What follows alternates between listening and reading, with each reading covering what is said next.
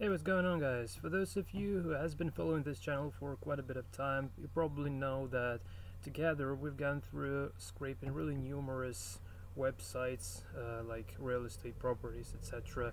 So, from the applied programming perspective, we really did a great job already. So we did cover numerous requests plus beautiful soup scrapers, and also really lots of Scrapy spiders. So I have a playlist like for requests plus beautiful soup and Scrapy tutorials. And eventually I personally came to some sort of a need to explain kind of the very basics regarding web scraping itself. So if you're looking at web scraping from the job gaining perspective, probably those tutorials that are already available on this channel are quite pretty enough to land a job in the industry. But if you want to go slightly deeper and try to understand how web scraping works kind of from within, well, in this case, I guess this series is exactly what you need. So what exactly was supposed to be doing in this kind of series? So basically, I would like to go through the process of building your own web scraping framework absolutely from scratch. And by saying absolutely from scratch, I mean not using requests or beautiful soup or scrape or whatever reading libraries, but use the bare Python libraries, which comes with a standard Python distribution. Like in particular, I'm gonna use urllib and also HTML.parser, which is the standard Python HTML parser, but that would be the topic of the next video basically. And I'm not really yet that sure regarding how exactly the end result is supposed to be look like, but in general, web scraping can be divided into two major parts. So first you need to make a request, either get or post request to the corresponding URL endpoint, and the second part to consider is actually you need to parse that response to extract the sensitive data, and then you just need to store it, but that's not really much about web scraping. So in this kind of series, I'll try to together we'll try to walk through all of this kind of steps. So I'm not sure how it's supposed to be going further on, but at least today, in the very first video, we're gonna create some sort of a file. In this video we're gonna be handling how to make HTTP GET and POST requests using the bare urllib. And later on, the code that we'll create today in this tutorial would be used in the entire kind of library. I can't really call that framework because that's a little bit too much. And yeah, so this video we're gonna create we're gonna learn how to make HTTP GET and POST requests using the bare urllib. So let me just create a new repository on GitHub, and I would like to call this bare minimum scraping library. Maybe web scraping would be better. I just have a bare minimum chess program repository. That's where it comes from. So let me think. Okay, I guess this name should be just fine. So here I just provide a description like bare minimum scraping library, and yeah, I want to make it public and also initialize the readme file here, and maybe here I can say like web scraping library.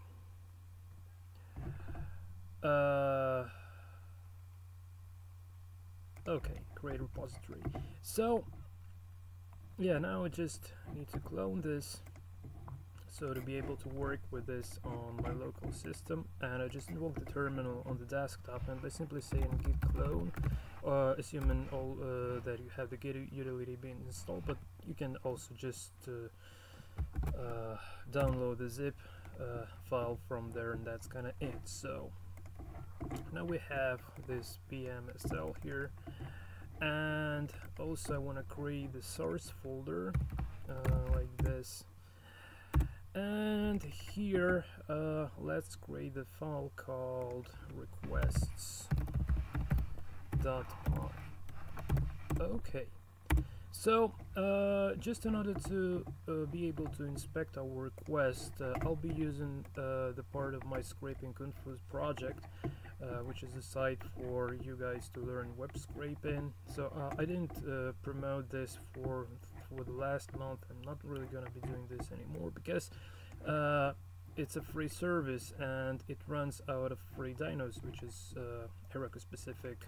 It's deployed on Heroku. It's Heroku dynos are Heroku specific containers to keep your app in a separate space alive on the web. So there are too many users already, so the traffic is quite pretty big. So just have a look here at the dashboard, you'll see what I'm talking about. So it's going to pretty lots of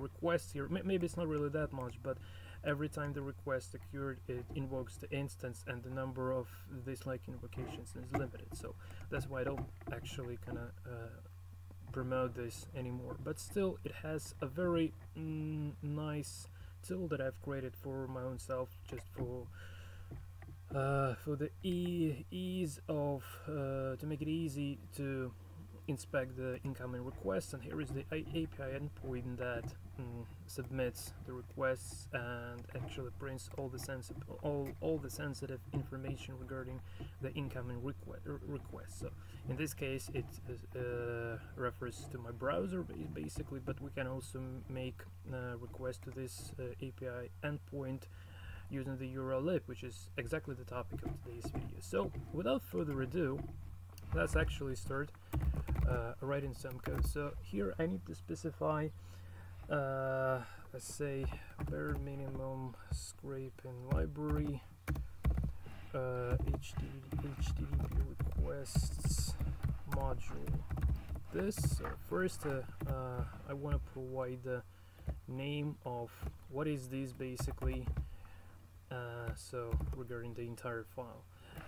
And yeah, so the next thing to consider, we need to import packages, and here's gonna be kind of big list. So we need to say from urllib.request. Let me make sure that it is actually called request. Yeah, urllib request. We need to import the request constructor, and also we need to import the URL open method to feed the request we'll create there. So URL open. Also we need to say from urllib.parse, we need to import URL encode to actually this would be used to make post requests, so URL encode is the one to consider. And also we'll need to import a couple of error handlers. Let me just recall my memory. So yeah, urllib error, URL error, and HTTP error. So from urllib.error we need to import URL. I'll start with HTTP error, and also URL error. So the first one is considered when the HTTP address, while the destination URL doesn't exist, and this one is used to handle the malformed URLs basically. So let me just try to invoke the terminal in the current working directory, and just by typing python 3 requests.py, I just want to make sure that everything has been imported correctly, and that's kind of it. So now, at the moment, I would like to implement a couple of methods. So, in particular, this would be the get method and the post method. So, I can say like def get, and well, probably will need to provide some parameters, but first, okay, so also let's try to kind of, like, it's not really that easy to create the open source package in the live mode, because like I didn't yet do this before actually, and it needs somewhat a different energy and flow and I don't know, like experience compared to creating this apply programming tasks, like creating just web scrapers that just extract some data from the site. So I'm sorry guys, I would be changing things along the way, so we'll see actually how it goes. So let's just test our get method to make sure it works. So the very first thing to consider is actually to formulate the request itself, and if we needed just to make the bare request, we could have used the URL open immediately, saying like response equals URL open, and here provide the URL and dot read, and that's kind of it. But actually it's not really the case for us, and like I just in this case we won't be able to provide the headers, and also we're not gonna be able to provide if this is the post request, the form data. So that's the reason we need to create the request object before handling the response. So I just create the request variable that would be equal to request, and here URL would be equal to, so let me just have a look at the documentation of this request itself. So this is urllib error. Okay, don't need this anymore, and just this one, I guess. So I just want to find the request, maybe like this would be a better idea.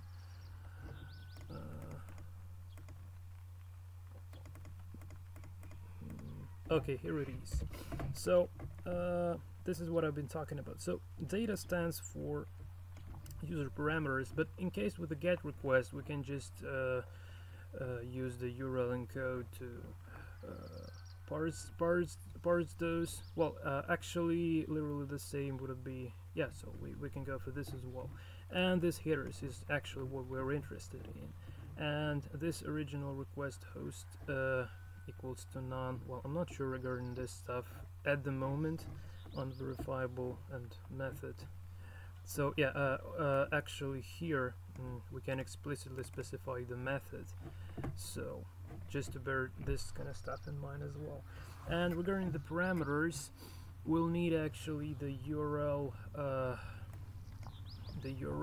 and data to pass, and the headers. So okay, so let's say here we need to specify the URL followed by the payload and followed by the headers.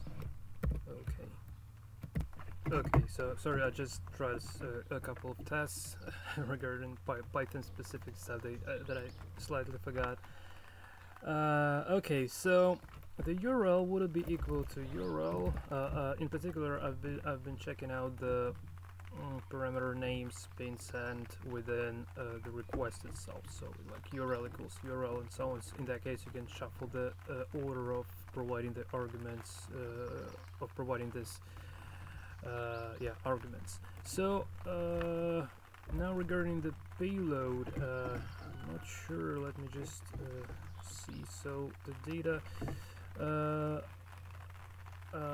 need to use so we can't use this directly, like, okay, so data equals, so we can't say like data equals payload, because we assume that the payload would be in a format of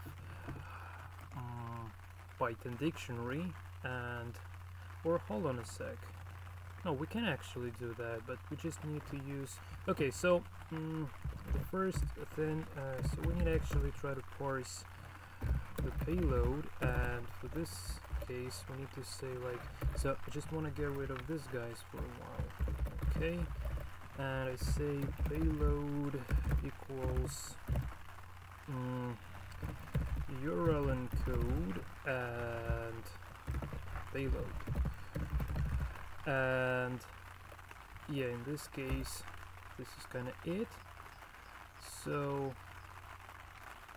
and I just want to print the payload, and here within the get I would like to provide a Python dictionary type data, so key and val, like this, and also followed by the, say, key1 and value 1, like this. So let's try to see what we got here. Okay, get missing to required positional arguments. Okay, so let's provide something for the URL, and let's just provide something for headers as well. Okay, and save and run. Okay, so perfect. Now we did obtain our encoded version. So actually this guy, I'm not sure, is he really going to append the question mark before this? Okay, so the URL, well, I guess if we just say like, okay, so so we did parse the payload, and now let's actually generate URL,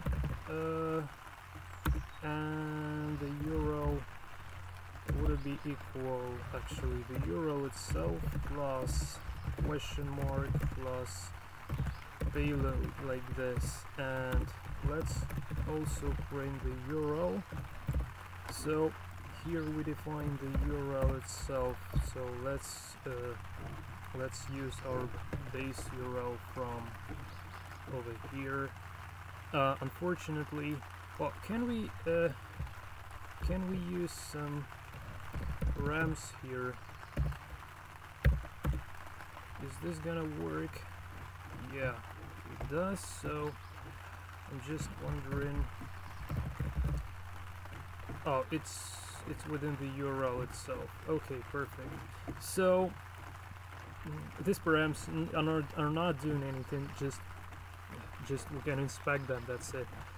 So well, let's consider this base URL. Okay, let's consider the entire stuff. Copy and paste. Just get rid of the parameters, and now I would like to print the URL itself. So requests, what, those keyword argument. Oh, so yeah, if I specify this guy, so payload would be equal to this stuff, and headers would be equal to this stuff. Save. Okay, so, and here is the URL being generated by actually our get method, which is really pretty nice.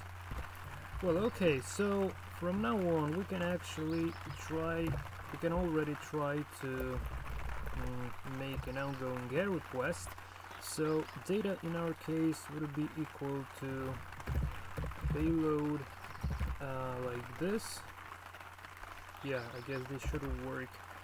and eventually response would be URL open and the URL here and dot read, and that's kind of it. So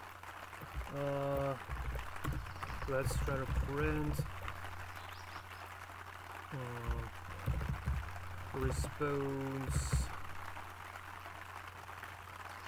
Yeah, response we can actually can decode to UDF-8, so to convert the bytes to a string type. Okay, now hold my breath and try to run this one more time, and finally, yeah, eventually we did get the nice response here. So the headers are just probably urllib specific, so it's not really something user defined there. So data it disregards the payload. It's also not available, and we did also pass our key and values over here. So perfect. So the very last thing left here is actually trying to provide some custom headers. So I guess that should work pretty nicely. So but before that, let me just provide some commentaries here. So here we create a request object, and here we actually create a response object. Okay, and again this make HTTP get request. Okay, and also I would like to say, like, so let's also specify our headers that would be equal to headers like this, and just assuming that both the payload and the headers should be a type of Python dictionary. So let me just try to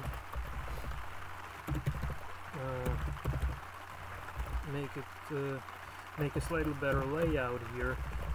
So I just wanna use my user agent from here. So actually, yeah, let me just try to grab the entire headers from here, and where they can end. Maybe just until here, right? Okay, copy and paste. So what we got here, so accept and all this stuff.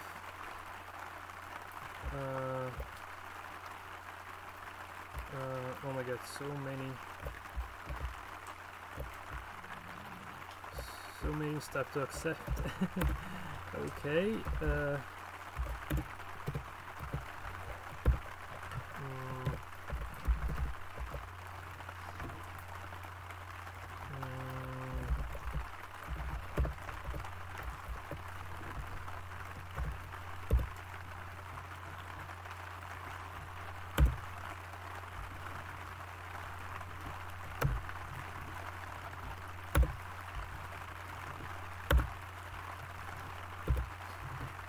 okay, and the host.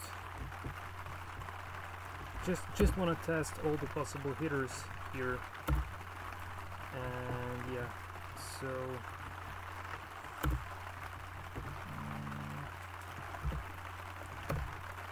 yeah, the user agent is probably the last one. Okay, save. Yeah, so now I hold my breath and trying to make a get request again. So line 43. Okay.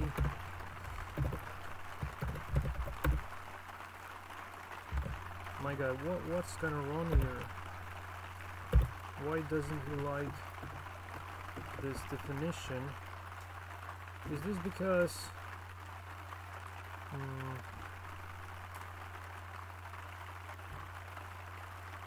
Oh, too many. Yeah, I don't need this guy, right? And yeah.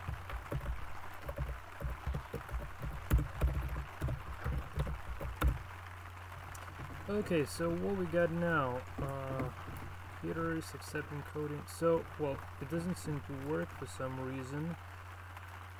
So let's try to check this out. Okay, so we just did print the URL, and let's try to print our headers basically. And okay.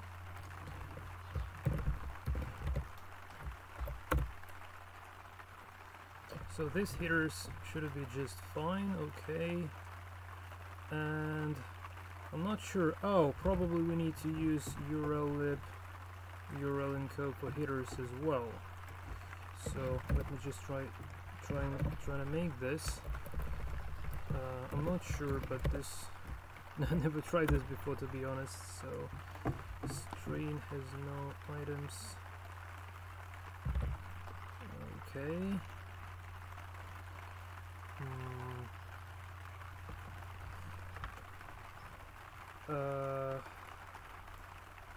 Okay, hold on a sec.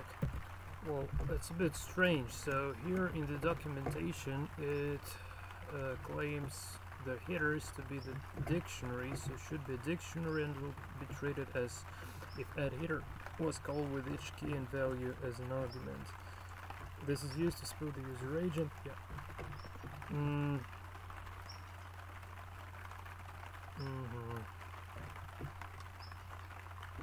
While urllib's default user agent string is Python urllib. Okay. An appropriate content type header should be included if the data argument is present. If this header has not been provided in data. What?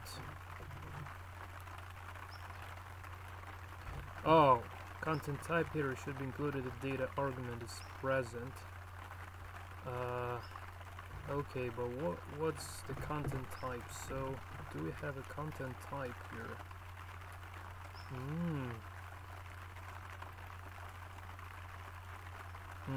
Maybe that's the reason why it doesn't work. So, well, in any case, this should be a type of dictionary, which we already have. Okay, maybe just let me just try to get rid of this of lots of headers, just trying to consider the only one. Okay, don't print headers, but instead let's print what we got in return. Okay, user agent. Yeah, it's not. Okay, so what about the content type? Maybe that's the reason it doesn't work. Let me just quickly check that. An appropriate content type should be okay. If this header has not been provided and data is none, okay, the application form URL encoded will be added by default. Okay, maybe just I need to copy this one, and as far as just to avoid torturing user with the need of adding this, probably I can make this my own self within the get method itself. So let me just try to see how this is supposed to be working. So does this work now? User agent still for some reason it doesn't. Really strange. Okay, and what happens if we just get rid of our data within the request? I remember, like, I did try this and it seemed to be working just perfectly well. I'm not sure why it doesn't now. Okay. So headers is the third one, okay. Headers.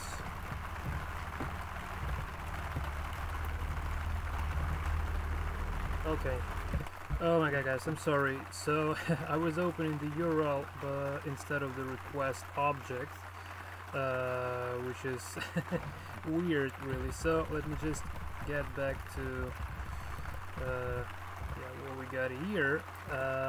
Okay, and instead of URL open URL, we need to use the request object. And I hold my breath and I hope this will work now. Okay, so user agent has been changed accordingly. Okay, also I'm wondering if I'm not providing this content type,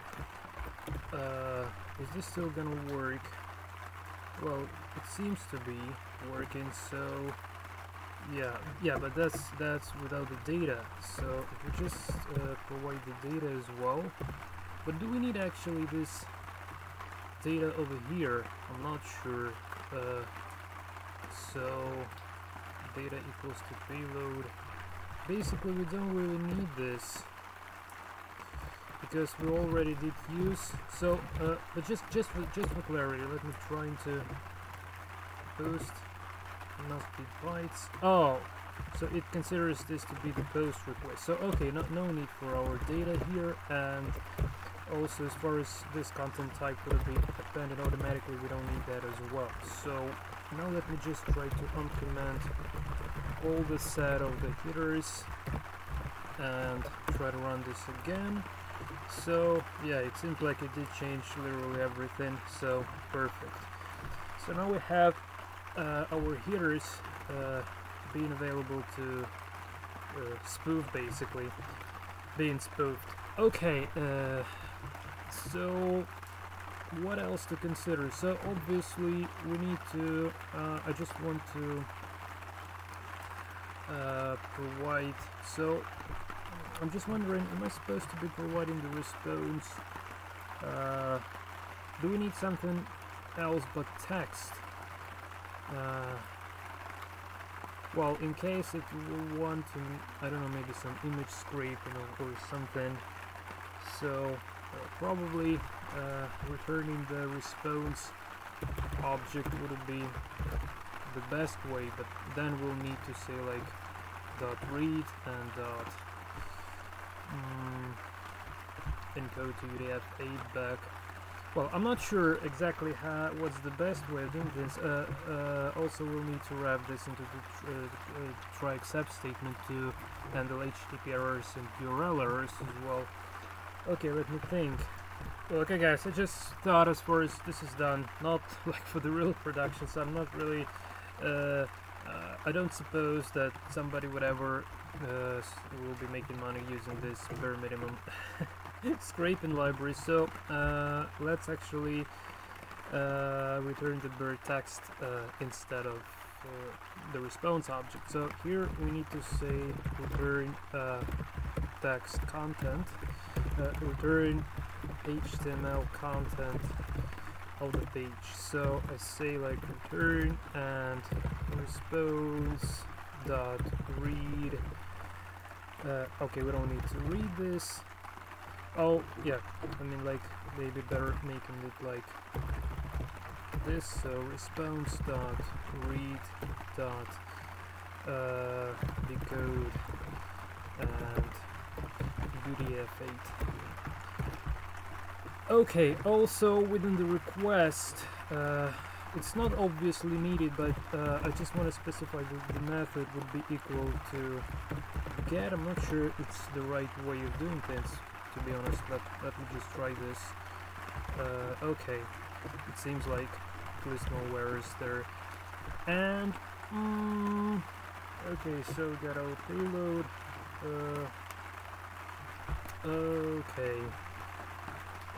By the way, can we actually keep this empty? In this case, 0. Okay, so let's create the response variable here. So print response. Okay, we got it. So no string core parameters if nothing there. Okay, maybe it's not really that flexible that the user would need to provide the empty payload if he doesn't want anything, but still, like, it's very often we're using the pagination. And, just to be 100% Pythonic, I just want to keep it like this. So explicit is better than implicit, as it's been considered in the Python Zen, principles of how to code in Python programming language. So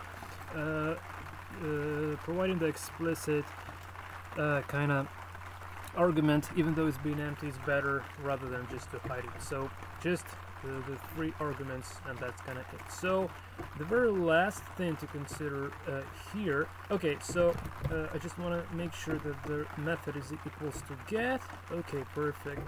By the way, if I just change this to post without any data, is this gonna be the post instead?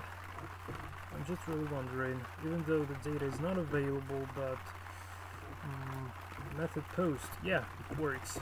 So nice. So now I need a couple more things to consider here. So let's actually first let's consider the HTTP that doesn't exist, basically. So this should have give us an error, but why doesn't? I'm just wondering. Okay, do this store. Okay.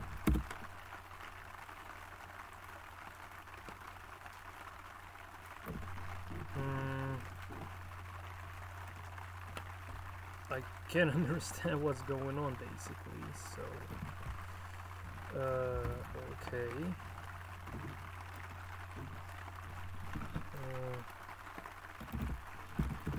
Print URL.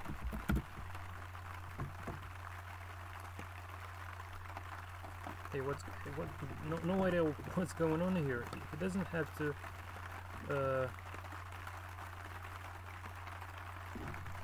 Come on, this is not available. You're kidding me, man? This is not available, right?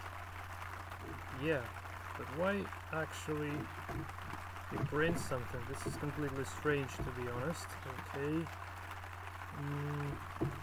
URL equals URL.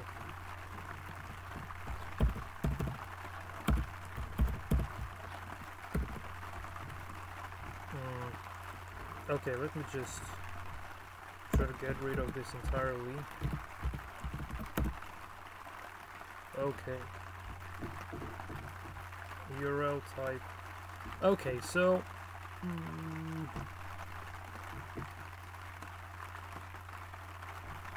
I guess we should have done this over in here. So let's call it try to make HTTP GET request. Just want to provide the error handlers. That's kind of it.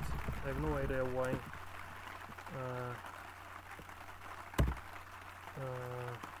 Okay.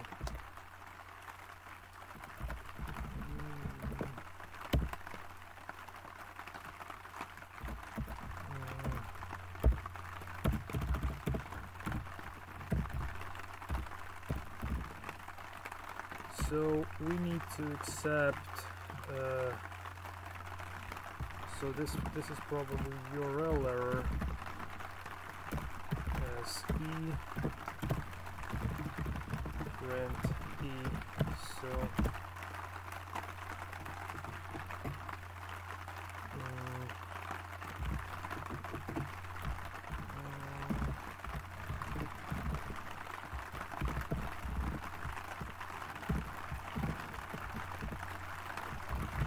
does it give an error? Okay. Oh.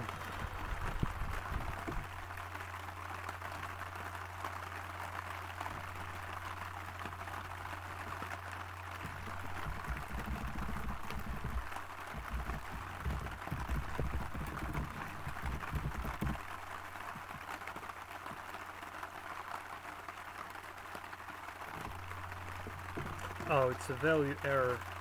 Okay, so probably probably, yeah, we don't even need these guys, I guess. Yeah, we can simply like print the error and just say request error like this.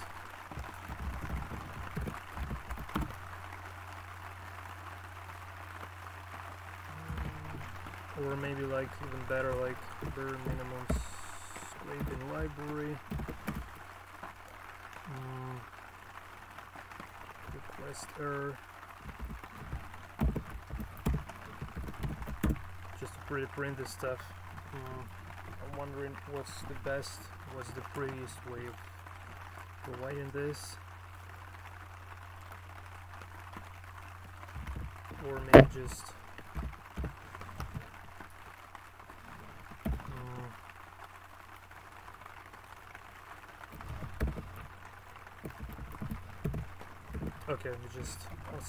okay, I'll leave this like this basically.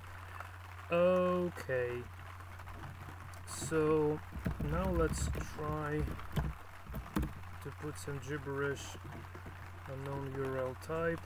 Okay, now let's try like HTTP as and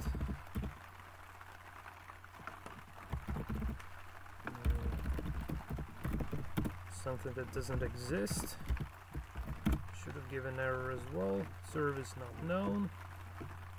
Okay, great. And just go back to our copy, paste.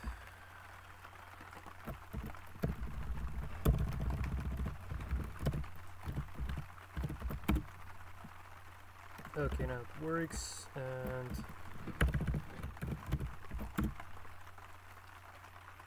I don't understand why it still works with this like gibberish URL. It should have given error as well, so it is literally the same. It seems like.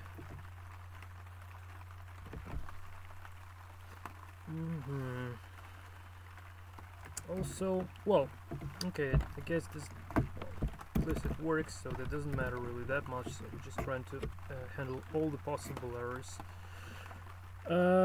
Okay, so what else I want to consider in here? So here we can actually return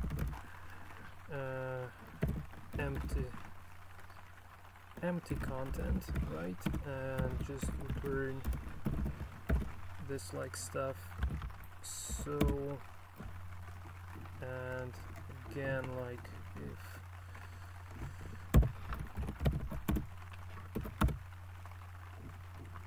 okay, so some error and probably this empty string. Okay, let me make sure. Yeah, okay. Maybe like no content available.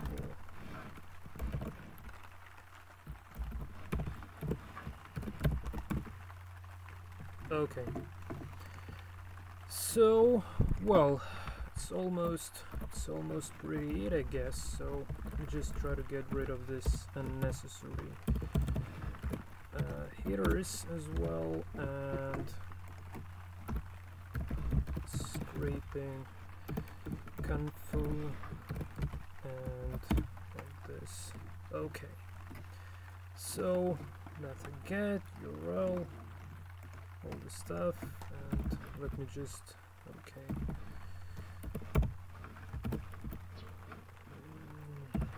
say play around with parameters. So say page equals to 1. So we got it here. It's not the data within the data because it's the get request instead of post requests. Okay, so this is kind of it, I guess. Okay, guys, so let me just also create a new file called test test.py, and I'm not a fan of unit testing, so I'll just make it like good old way, basically. Okay, so let me just try to get rid of all of this stuff and save and test.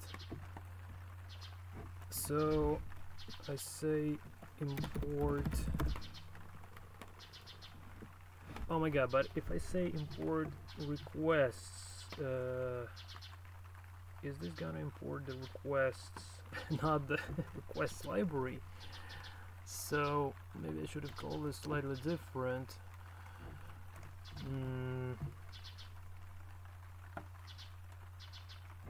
Okay, let me just call this request instead of requests, just to make sure no conflicts with the already existing library name. So import request, and just trying to print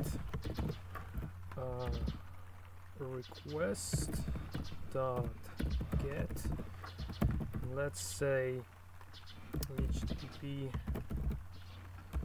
as google.com, and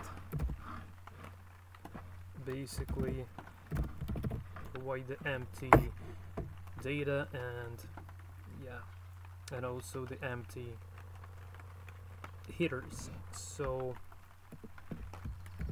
let me just check this as well. So python 3 test.py. Okay, and I got the response from Google's starting page.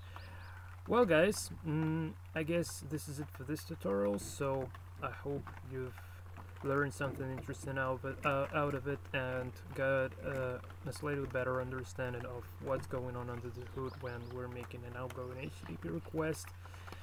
And in the next part of this series on how to create a web scraping framework from scratch, we're gonna cover the HTML parser, which is standard Python parsing library to actually deal with the content that we have retrieved using this request.py file that we've just created here, and the get method in particular. Okay, oh my god. Oh my god, guys, I'm sorry, I forgot one little stuff here. So yeah, we also need to implement the post request, because sometimes it's really needed. So let me quickly do that as well. So make post request, and this all would be literally the same, but we don't want, so we don't need to generate URL here. Instead we're using data equals and payload, right? And here's a method would be post, and also we need to encode our, maybe, okay, we can do it here, or okay, payload dot encode like this, and okay, and call this post. Yeah, I'm sorry, so really should have tested this as well. So let's try to make now a post request, and again, like scraping. Okay, let me just grab this quickly, copy, and paste. So key,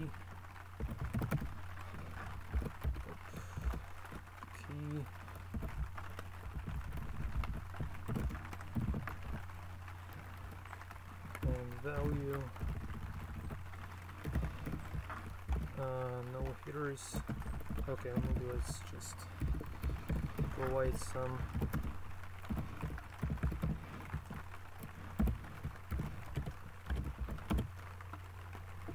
so here we got our post data, which is nice, and the headers, I want to see my custom one. User agent, yeah, this is it, custom test, perfect. So method equals to post, and yeah, the URL is available as well. So well, this is it, guys. I hope you learned something interesting and exciting out of this tutorial. So next time definitely we'll go for HTML parser. So until next video, and take care.